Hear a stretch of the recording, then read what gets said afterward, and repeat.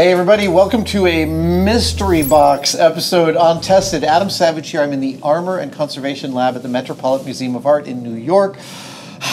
And I'm with Ted. How are you, sir? I'm well. You have some mysteries to show me. Yeah.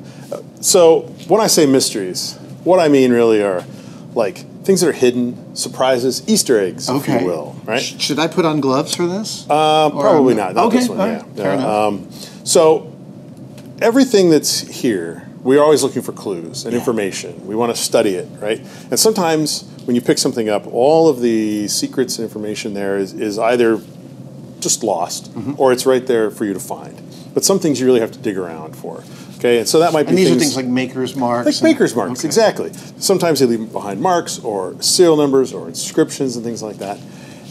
And these, take a little bit of cleaning or some disassembly to find, things like that. But occasionally, you don't even know that there's something that you're missing. There's like a maker's mark that's been completely hidden. No one knows it's there. You pop a rivet and lo and behold, there it is. Or you do an x-ray and you're like, what's going on, right?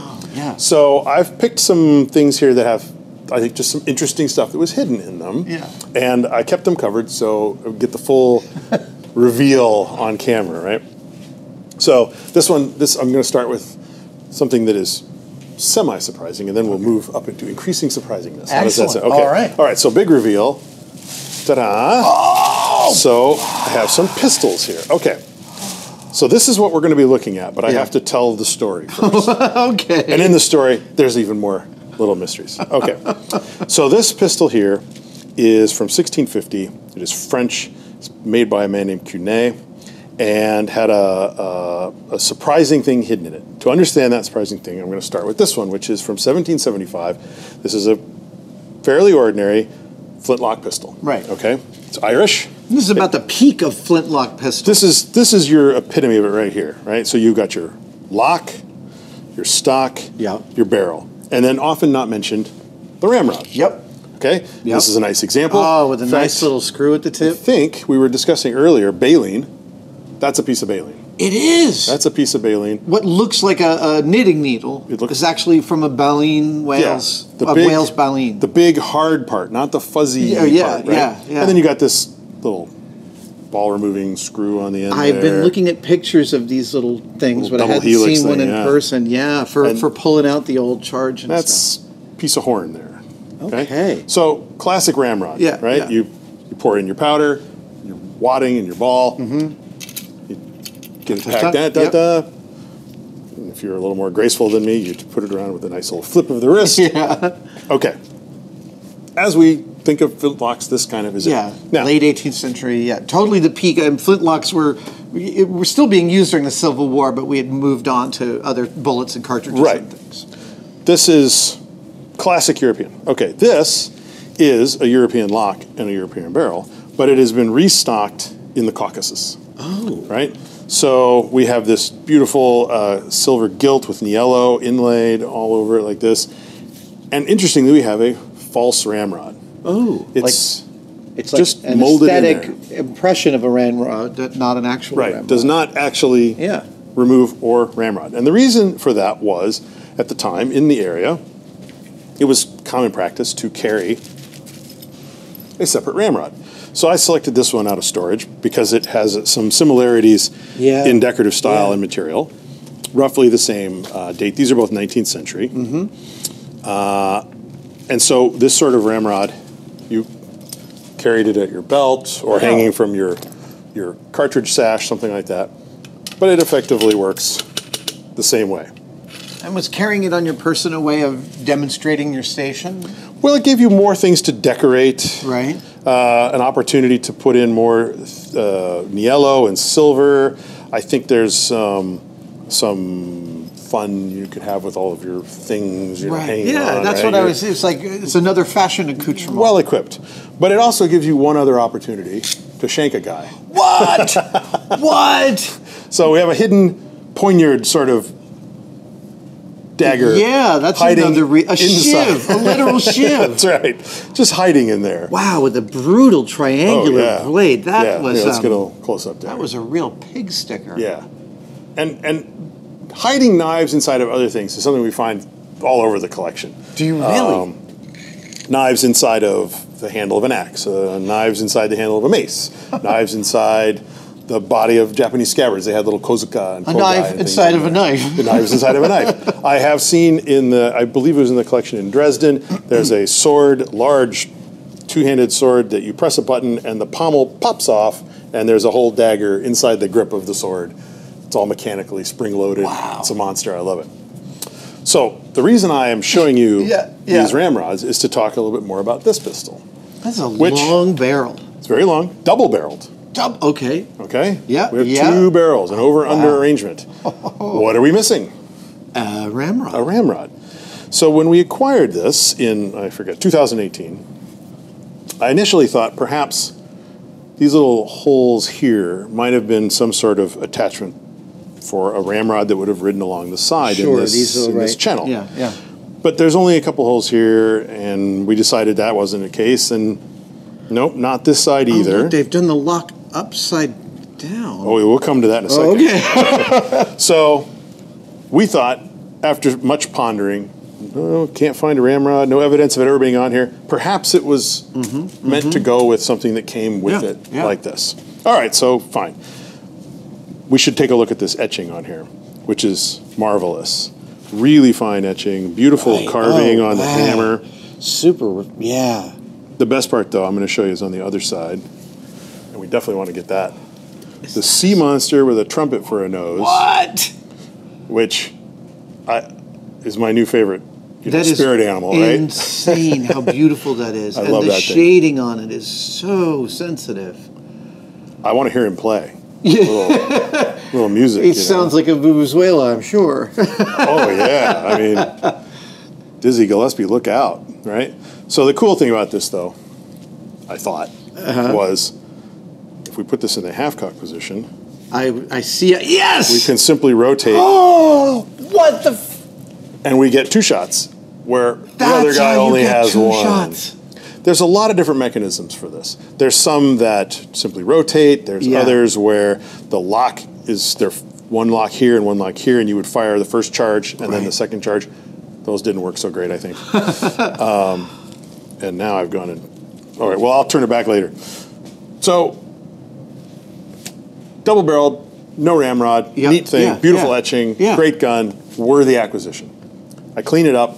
I put it in storage because we didn't have anywhere to put it yet. Yeah. Sometime later, one of the curators says, I was reading something and I came across the phrase flexible ramrod. And I said, what? What? Flexible ramrod? And I couldn't even think of how a flexible ramrod would work. And he said it was something about it being in the stock. Yeah. And I said, well, let's go get it. No. What? No.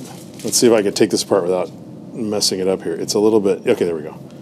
So you would fold this bad boy out, and... Oh, there's one more turn. There we go.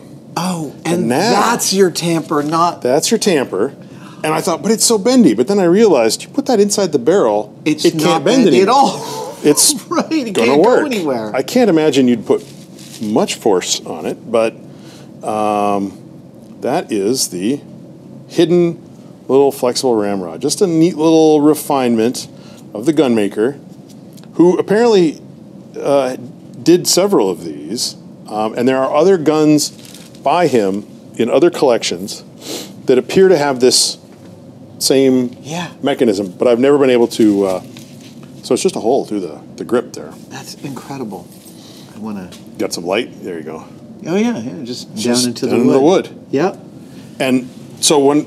I didn't have it all the way in because it's quite snug, but when I pulled it out of storage for us to look at it, I could not see a gap. Right. I was like, really? Well, I don't know where else it would be. It's got to be this. So I got it under the microscope, and a little nylon pry bar that I have, and I'm kind of scooping it around. And eventually I got enough of a gap. I was like, yeah, I think this is it.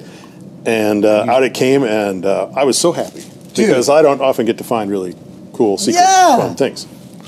So that's the story of the hidden ramrod in the French 1650 double-barreled turnover. I believe the type of this mechanism is called a vendor's pistol. A vendor's pistol? The vendors, from the inventor. Okay. Not Vim Vendors, I think. Different guy. All right. So that's story number one. Okay, that's a pretty good story. I thought so. All right, so now story number two, we're going to start with these. Yeah. This same decoration you see on this helmet, right? This silver, this in yellow. This is a Turkish helmet.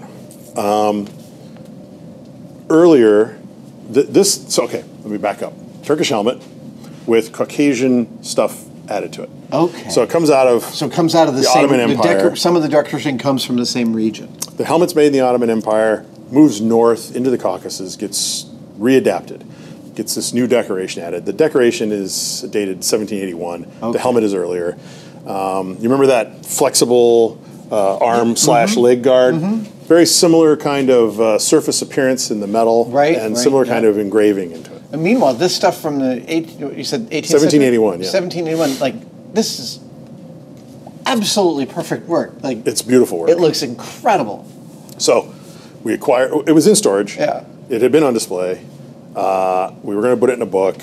It hadn't been cleaned in a long time, and so I was like, okay, I'll clean it up for the photo. Yeah. So I'm scrubbing away at it. And when you're scrubbing away, you start with distilled water and move to things? I don't often use water because I don't want to introduce corrosion or anything. Right. But I do start as gentle as possible and I work my way up. But one of the other things that I really like to do is if something can be taken apart, I prefer to do so. Right. There's times when you shouldn't, times when you can't, but a disassembled object, you get better results, right? Sure. You can clean all the parts instead of kind of trying to just fudge it, right? But no one wants to cross-thread a 400-year-old screw. No, crossing threads, bad, very bad. Okay, so I'm cleaning, and this is, pretty easy to clean, right? But I'm getting up in here, and I'm like, oh, wait a minute, the gap is this differential. is, What? So I'm like, what do you know? What happens if you unscrew this finial here? And the answer is, you see the original peak of the helmet. Oh my God! Now someone's added on this threaded top. Oh, look at that! There's the rivets. Yeah, let me tip it. You can see the threading in there, a little brazing, and all the rivets added. But what was really interesting is we found an arsenal mark. That's what this is. That little symbol there. Now, we were not surprised by that. Right. We expected that. But it was nice to find it and confirm it. And it was particularly fun for me because this was pretty early on in my time here, and I had never found a hidden thing before. Yeah. So I was very excited. I was like, it comes apart, and I found an arsenal mark. Oh, this is so great. And I got it all cleaned up, and I got, photos disassembled and photos reassembled and close-ups and all the details and things. All right. There's more? Part 3 of the story. Okay. Meanwhile, so I was working at that desk over there. Yeah. And Hermes, who was working, I think, at this desk at the time. Okay. Although he moved around a lot. It doesn't matter. Sure, it doesn't matter. He's working on something else for the same catalog. Yeah. He's working on... Oh, I didn't even realize there was something this under there. Holy cow. Okay. So this is a sword said to be the sword of Murad V, who was for 93 days the Sultan of the Ottoman Empire. And it is said that this sword was made for his coronation. Now, there is an actual coronation sword, the sword of, I think it's called the Sword of Osman, which still exists. It's in the Topkapi Palace, I think. So this was not a coronation sword in the sense of like having been girded or crowned. Got it. Right? But it is said that it had been made as a part of the process of his becoming the Sultan or celebration of his becoming the Sultan. It's possible that that is an attached story. Sure. It is certainly... It looks ornate enough. It's wildly ornate. And it's interesting because the blade is like early 17th century. The blade is beautiful. You can see all the... But the decoration's all added. The original blade is, it would have been a plain blade. All of this gilding and all these jewels were added. Okay. And then the hilt is taken from something else, and that's a little bit later than the blade. Oh. But then all of this jewel work and all this decoration in the scabbard are 19th century, 1820s sometime, which is when he was became Sultan. Briefly. So he's an interesting character. Okay, so his father is Sultan. His father passes away, so his uncle becomes sultan. His uncle is trying to change the laws so that the uncle's children will be the next heirs. Sure. So Murad gets involved with deposing his own uncle, becomes the sultan, and whether it's propaganda or true history, I couldn't really say, but evidently he couldn't really hack it. He had a nervous breakdown. Sure. Started drinking. It would be a terrible job. Became very depressed. Advice was consulted from the very finest European psychiatrists and so on. But at the end of the day, that is not good for the Ottoman Empire. No. And 93 days later, his younger brother deposed him and had him put away in basically palace house arrest. Got it. Got it. So this then does not really ever, if it's true that it's from Murad, it doesn't really ever become part of the imperial lore. Okay. Right? Because he's deposed so quickly. Right. Goes on to the art market. Barely a sultan. Barely a sultan. Goes on to the market, comes to us in 1923. So, 1923, it's been in the collection 100 years. Yeah. 100 years. Yeah. In all that time, no one had ever noticed the secret thing. Okay, so I'm over there working on this, and I'm thinking I'm pretty cool. I found a secret mark on the helmet. And then I hear Hermes go, "Hey, check this out." So I come over. He's cleaning the scabbard. Yeah. Now Hermes was my predecessor. He was armor, and he'd been in the Met here for 40-some years before he retired. He's worked on everything in the building. He's done all kinds of things. He knows everything there is to know about conservation and cleaning and finding hidden secret stuff. So he's got the microscope, and he's got all his little tiny swabs in his little picks, and he's cleaning all the dirt and dust out from between the jewels, and he's very carefully and lovingly taking off all the old grimy stuff. So we've got a brass scabbard with gold on it. Yeah. We've got emeralds and diamonds. There's nothing on here that you should be finding orange rust spots. Oh, right. So when he finds an orange rust spot, he knows that something's odd. So he picks at that and he cleans on that and he's up at the microscope. And what? A secret compartment behind an emerald containing a gold coin from the reign of Suleiman the Magnificent. No way. The bottom of the jewel is inscribed with a little talismanic script in there. You can it's just cut into the jewel, so it's not... What? Okay. Stunning. No one had ever popped that. Nobody knew. I mean, and that's saying something because, when these things came into the collection, in the 20s and stuff, Dean and his successors, they went over this stuff. They looked at everything. They were very detailed, meticulous people. But no one had ever figured out that this secret thing opened. It had been, kind of grimed shut. Sure, who knows how the long. hinge is barely visible. Barely visible. Well, that's where you put your poison pill. Clearly. That was our first thing. It was like, you hide your poison in there. Just, you find things in the collection, whether it's a new acquisition or something that's been here for 100 years. Right. You do a little cleaning, you turn something over, you take it apart, and suddenly there's a whole new layer of information there. Well, and I mean, you guys talk openly about how what you do here is converse with the past. Oh, yeah. And what a lovely thing to be in the midst of conversing with the past and uncovering a whole new facet of the conversation. Yeah. This one, I really... So these two happened within the same, couple of days? Yes. Pretty much, I was putting the finishing touches on the lacquer when he said, "Hey, Ted, come see this." And so, my pride was short-lived. There's always someone. There's always somebody who discovers something. But that's Hermes for you. He's just over the top guy. What a lovely journey and story. Thank you so much. Yeah, absolutely. Incredible.